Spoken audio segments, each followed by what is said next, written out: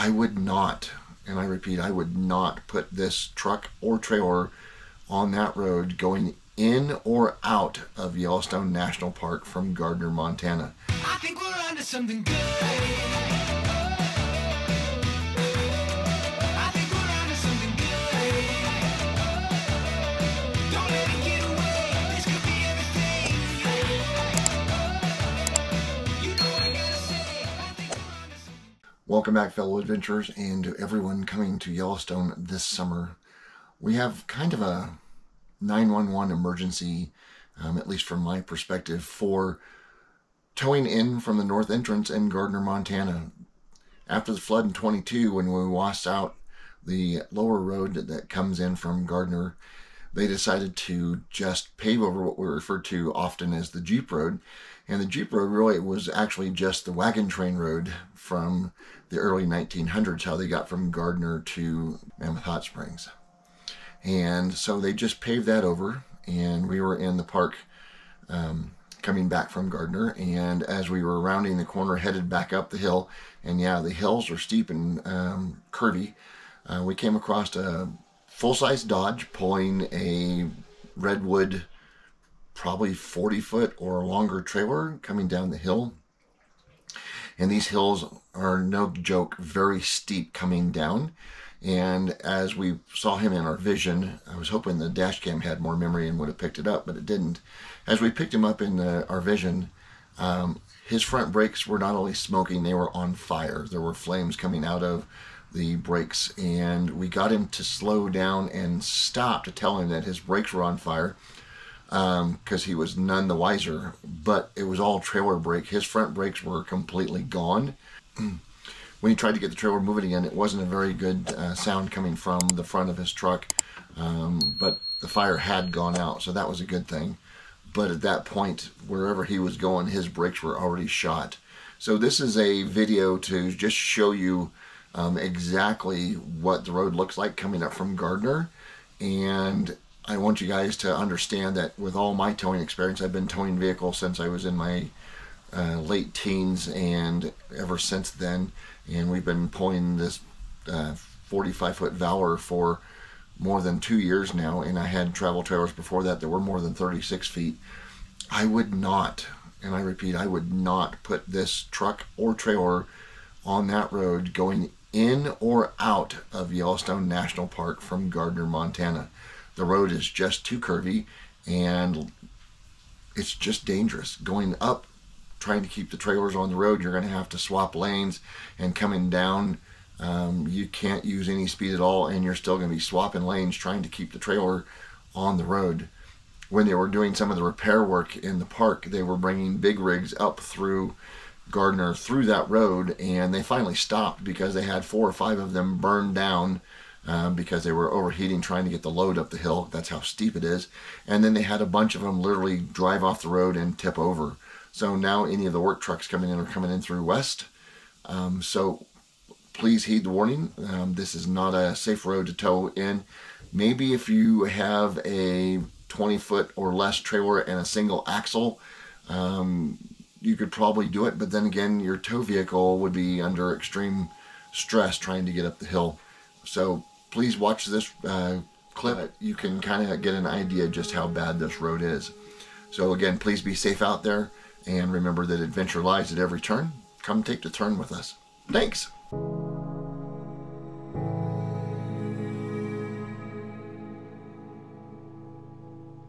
So here we are just starting the climb from Gardiner, just past the gate shack.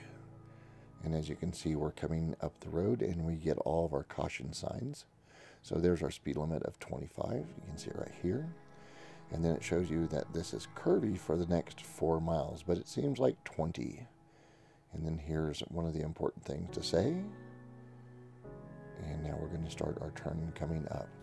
And this is more than 2,000 feet vertical climb in 4 miles, coming up from Gardiner into Mammoth Hot Springs. As we're making the climb, keep watching the down section of the road.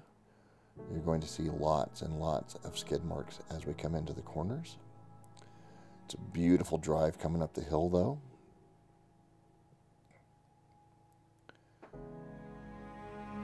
There's multiple warning signs along the way. This one's kind of hard to read, but I think it was talking about large animals being on the road because the elk frequent this area and have a tendency to cross the road. Also some mountain goats. And it says right here, stay in your lane 15 miles an hour in the corners. You can see the picture right here. And if you try to carry any speed at all going up the hill, it's very hard to maintain your lanes. And this is about the point where we noticed the gentleman in the big blue redwood coming down the hill, right about where those gray cars are. And we stopped because you could see that his brakes were on fire, and he pulled over in that pull-out area right there. But you can see all the skid marks on the road right here, and even with a diesel trying to maintain a RPM to get up the hill is very difficult because it's that steep.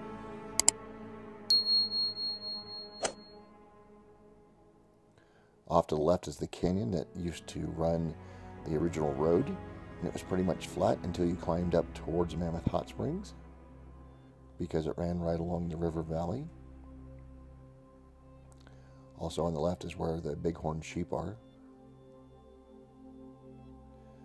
But as you can see, coming up around these corners here, lots of cars, lots of brakes, and right here in this corner, lots of skid marks. Loss of control into other lanes. That's why they had that sign about staying in other lanes.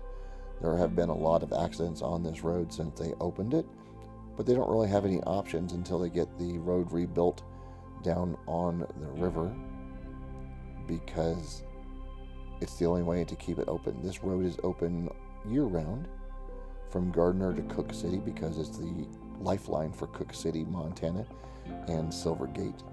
So they keep it open, and this is how those people that stay up there year-round get their food and their mail and medical supplies and medical services by driving down this road. So they had to keep this road open, even though it's not very safe. Lots of pullouts though, going up and down. So if you feel that you're coming down the hill and it feels like your brakes are starting to fade, even if you're not pulling a trailer, there's lots of places to pull over, come to a complete stop, and let your brakes cool off.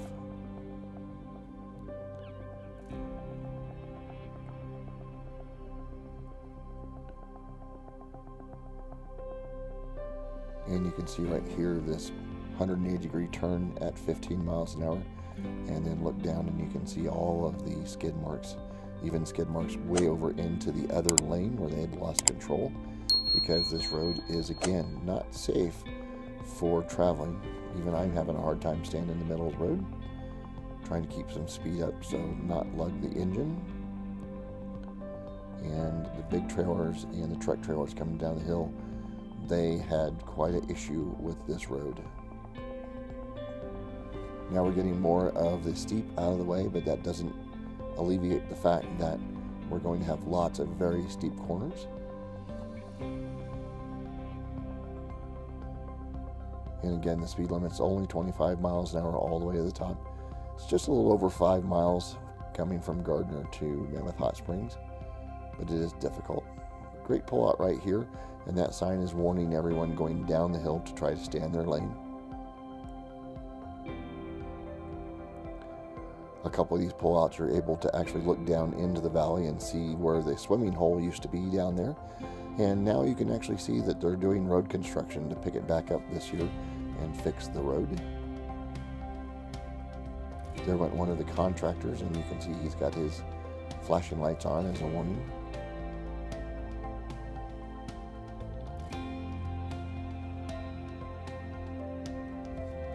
And when we get done with getting to the top, I'm going to turn around and put another video here that's going to show you what it's like coming from the top to the bottom, or from Mammoth Hot Springs back down to Gardiner, Montana, and you will be able to see what it looks like going in the other direction.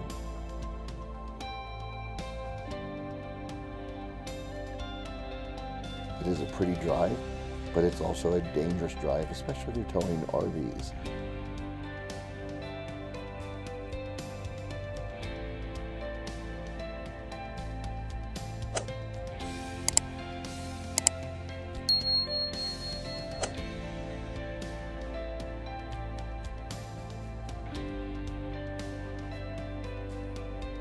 as you can see to the left, the views are fantastic as you come up over here.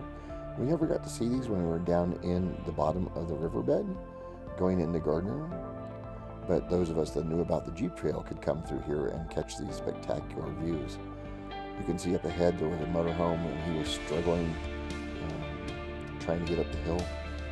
And this is even a chore for most motorhomes.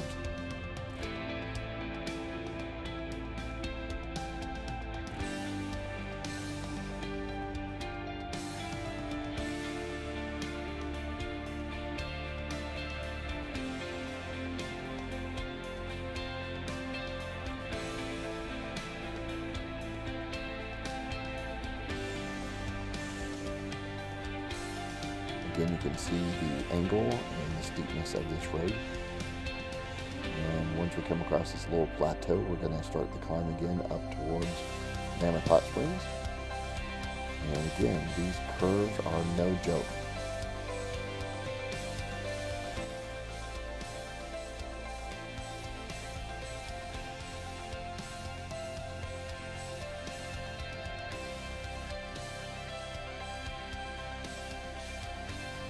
As always, video does not do justice to the angle at which you're climbing, but in some places on this road there is a descent or climb angle of more than 6% grade. Sometimes I feel like it's almost even 8 to 10% grade, and those are pushing the extreme even for vehicles with diesel engines and compression brakes, i.e. jake brakes. And now as we come around the corner, we're getting up to the top. There's Mammoth Hot Springs coming into view. And just for fun, they throw in one more really sharp corner. And the funny thing is, it's actually downhill. And you'll see right here, there's some additional skid marks where people were trying to get slowed back down as they come around the corner into Mammoth Hot Springs. Way back to the left down there is where you started from. And here we come back around the corner, and it will bring us back into Mammoth Hot Springs. Mammoth Hot Springs is a great place to see all of the elk in the springtime when they have their babies. And now you can see this road doesn't look too bad, and that's probably what makes it deceiving when you first start coming out of Mammoth Hot Springs. It's not too difficult of a view, and a lot of people think they can make this road safely, and I caution you that you can't.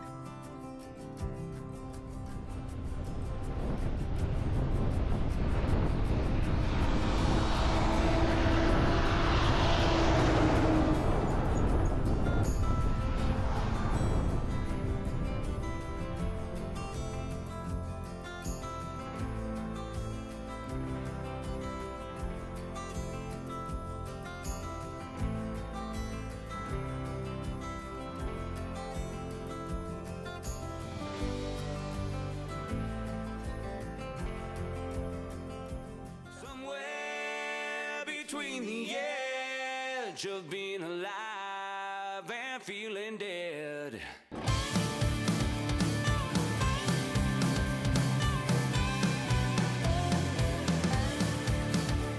This picture of us here, it's just like a rearview mirror right